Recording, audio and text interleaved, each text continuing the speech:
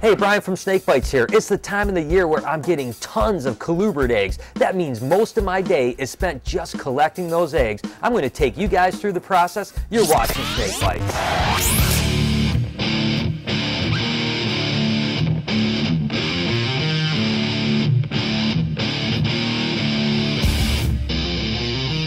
So obviously we're right in the middle of the colubrid egg production season, which means we're getting tons of eggs every single day. Let me walk you through that process. As you can see on these cages, there's a bunch of red tags. That's what we call lay tags. What basically happens with the colubrid is 7 to 10 days after they shed, they're going to lay their first clutch of eggs. I basically go through and look at all the cages that have those red tags, and we mark them with either orange or green stickers just so I can go through afterwards and start pulling the eggs. Let me take you through that process really quick. This female has an orange tag on it, so we know that there's a clutch of eggs. To be honest with you, I'm not sure if they're fertile or not fertile yet, so basically every time I open up this box, it's like Christmas. You never know what you're going to find. It could be a good clutch, it could be a bad clutch, could be a small amount of eggs, or in this case, it looks like a beautiful clutch and quite a few eggs. This is actually an albino Cal King that's actually het for lavender snow. She was bred to a lavender snow male, so hopefully we'll get some nice lavender snows. And basically what we're going to do is we're going to get this female back in her cage so she doesn't mess up the eggs or anything else, and we'll worry about her in a minute. As you can see, she still needs water and everything. We actually remove the water because a good tip to you guys is once they shed out, really important to get that water out of there, because some snakes will actually lay their eggs in their water even if they have a nest box, and a water clutch, the eggs always go bad, which you don't want to have happen. So after I get the eggs out, I'm going to count them. This clutch has 2, 4, 6, 8, 10 eggs. 10 eggs is not a bad clutch for a Cal King. I'm pretty excited about that. And again, my odds are probably 2 or 3 lavender snows in this clutch, so I'm pretty excited. Once I get that done, I'm going to actually mark in my egg data book. I actually have the cages all numbered, so I know that this girl is actually F10. So in an F10 cage, I'm going to put the female down, I'm going to put the male that sired the clutch, and I'm going to put the amount of eggs in this. I'm going to also duplicate that on top of this egg box and get these guys into incubation. Then I move on to the next cage, and I just keep on repeating that.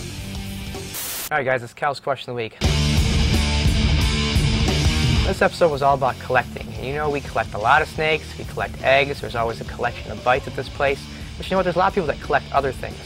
For instance, I collect hockey cards, and I used to collect rocks, even little Captain Planet fanny pack, but we won't go into that. Anyway, I want to know from you guys what you guys collect other than snakes. Text or video comment below. Let me know. On to the next cage. This is actually a banana Cal King. It's a female. Again, I haven't really seen if there's fertile or infertile eggs in this clutch, and what's really cool about her, she's not a super high yellow banana Cal King, and there is a nice clutch. It's not a very big clutch, but it's definitely a nice clutch. But what's cool is she's bred to a really pretty male, so there's a good chance of having really high yellow banana Cal Kings. We've got a black and white Cal King bred to a high white black and white Cal King, and the thing I noticed here is the female's actually already out of the egg box, which is kind of good, because the reason you want them out of there is the females can do a couple things. They can roll eggs around, or believe it or not, especially with Cal Kings, they will actually eat their clutch of eggs. So that's the reason why as soon as I can get them away from their eggs, I try to do it. In this case, it was really awesome because she actually moved away from her clutch all on her own, so I was able to pull them out of here. Let's see what kind of eggs they actually are. And actually, this is a beautiful clutch of Cal Kings. That's quite a few eggs for a Cal King. Typically about 10 eggs is about as most you're going to get. 2, 4, 6, 8, 10, 12, 14, 15 eggs. 15 eggs from a Cal King is absolutely fantastic. I'm used to 12, 13 egg clutches being really big, so I'm super excited that she laid so many eggs. That was a fantastic clutch for that girl. Here's a Pueblo milk that just laid, and as you can see, this is a pretty disappointing clutch. Basically what I have here is 3 bad eggs. These are infertile, and these go right into the garbage. There's actually 1 good egg in this clutch. A lot of times when you have fertility problems like this egg may not even hatch, but I'm certainly going to set it up in the box and make sure that it has a chance at least. When incubating snake eggs, an important thing to think about is incubation medium. In my case, I use vermiculite for colubrids. I use hatch-right for pythons, which is fantastic, and some people even use perlite. The most important thing is the right consistency. So when I take a handful of vermiculite, I can squeeze it and no water will actually come out. The actual ratio is 1-for-1 water to vermiculite ratio.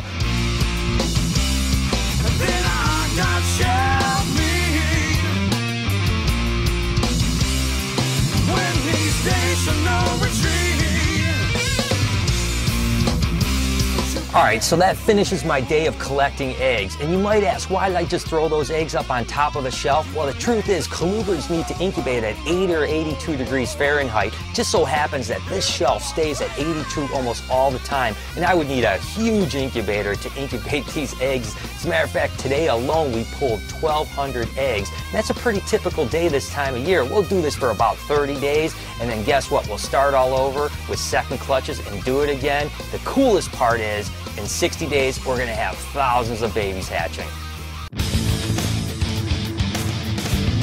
For this week's Comment of the Week on the Snake Breeding for Dummies episode, the question was, if you could breed anything in the world, what would it be? And Lone Herper said, if I could breed anything in the world, I would breed Rosie O'Donnell x Donald Trump. The offspring would be the Antichrist, therefore the end of the world. Wow, I don't even know what to say about that, but that would be one scary combination. Until next time, you guys keep sending me creative comments. I'm going to feature you on a future episode. Snake myths, fact or fiction? Hey Brian, I know it's been a while, but I got a snake myth for you. A viewer sent me one in saying that if you had toothpaste on your hand, would a snake be less likely to bite you? And I know that cinnamon toothpaste tastes like shit, but I mean, do you really believe that? Well, I'm not sure why anyone would want to have toothpaste on their hand and handle a snake, but it's like I've said, we'll test any myths, so what do you have in mind? I think Chewy is the only idiot that would ever have toothpaste on his hands, so we should probably start with him. Let's do it. The first thing we're going to do is test to see if the snake will bite me with nothing on my hands. Are you ready? Here, let me hold you. Oh, ow! Let me hold you. I'm your friend Chewy, friend of all snakes. Ah! Ow, you stupid! Ah, God! Come on, you're ruining the tan, you stupid! I mean, go on.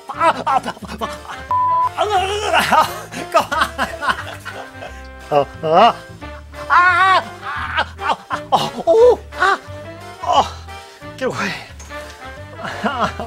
Clearly, that snake was ready to bite. But me being a professional, I'm going to try the toothpaste to prove the myth. Toothpaste, please. Okay. Woo!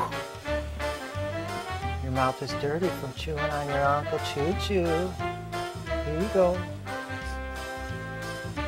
It seems to be detoured by the toothpaste. He doesn't seem to want to strike me.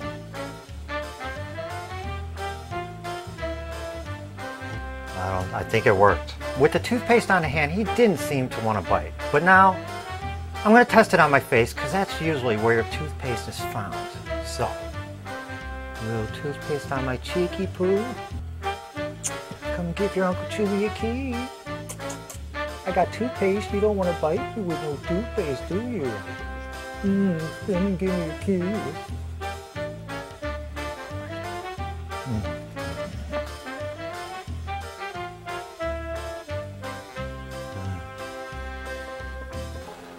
No. Alright, so I need to know what happened. Well, actually, surprisingly, I think the toothpaste worked. So Chewy put his hand in the snake's cage without the toothpaste, got bit. Pretty good bite, too. Then, the toothpaste on his hand didn't get bit.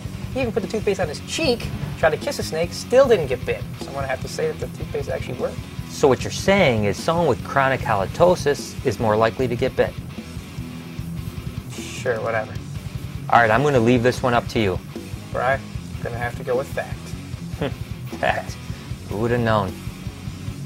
So there it is. I hope you guys enjoyed the show, and I think you guys understand how I certainly have my hands full with all these eggs, which means in about 60 days, we're going to have some really cool babies. Speaking of cool stuff, next week we're going to take you through the clutches that we're the most excited about. Don't forget, there's the Member of the Month contest over on our community site. The link is down below. You got to join to be a part of it. Until next time, you've been watching Snake Bites.